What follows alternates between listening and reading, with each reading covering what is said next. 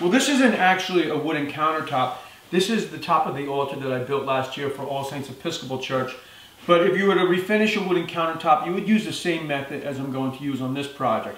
Now, what happened to the top is, believe it or not, somebody dragged a heavy metal across the top of the altar, and it's damaged the finish and it's damaged the wood under the finish. So the only way to really do a good job in taking care of this is to remove the old finish, sand the top down, and apply a new finish. Now, before I get started, I wanted to point out my new shirt. This is a shirt that I designed, and I'll be giving one away on my website tomorrow at johnpeters.com.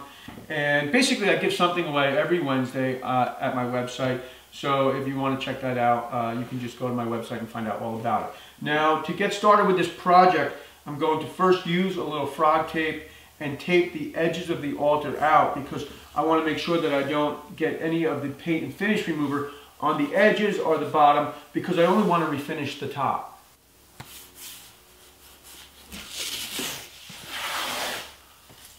I finished taping out the top, and now I'm going to bring it outside because this stuff is really pretty toxic. I'm going to wear a mask and gloves, but it's nice out, so why not work outside? Now also, when I was taping the top out, I let the tape come in about 1/8 of an inch to the top, and that's because I really don't want to get any finish on the edges. And if I remove the finish and I have just about 1/8 of an inch of finish around the edges, that will be easy to sand off.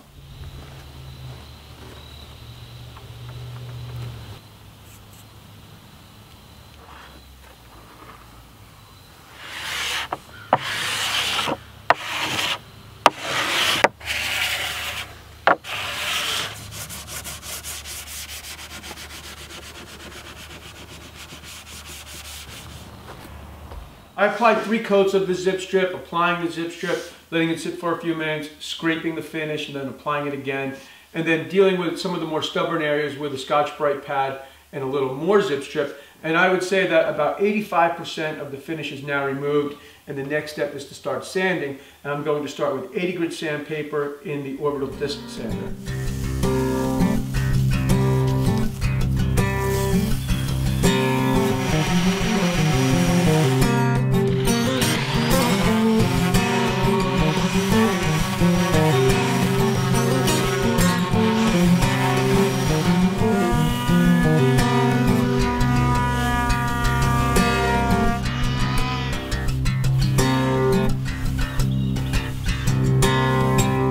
Once I finished sanding with the disc sander, I moved on to the palm sander and sanded the top with 120 grit silicone carbide paper, and now the top is sanded and it's upstairs ready for finish.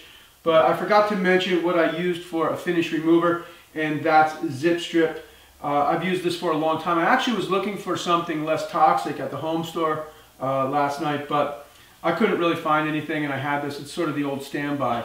Now, as far as the finish, I'm going to try something new. This is a White Bond Poly by Minwax. I've never used it before, but I've heard some good things about it. So let's go upstairs and see how it works. Okay, well, we're up in the studio, and I've just vacuumed the top to make sure I removed any sawdust. And now I'm going to pour a little White Bond Poly in this container and wipe in the direction of the grain.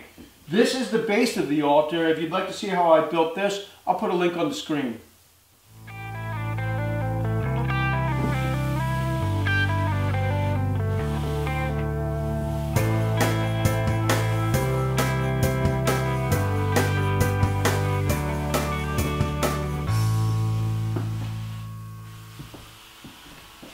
Well, it's definitely going to take a couple of coats of the poly, so I'm going to revisit this project a week from today, next Tuesday, and by then I should have 6 or 7 coats of the finish on the top, and that's what I want. I want a really strong finish, and the wood is so old that it's just drinking the finish up right now. And also, I thought that if you have any questions, leave them in the comments, and next Tuesday's video we'll just take a quick look at that top and see how it came out. And then I'll answer any questions about using wood as your countertop. Now, I have a wooden countertop, and I think there are pros and cons, and basically I'll tell you what I think the pros and cons are and answer any questions that might be in the comments. Don't forget, I'm giving this shirt away tomorrow, not this exact one, but one just like it. and there'll be shirts like this for sale, and I give something away every Wednesday on my website at johnpeters.com, so I hope you'll visit.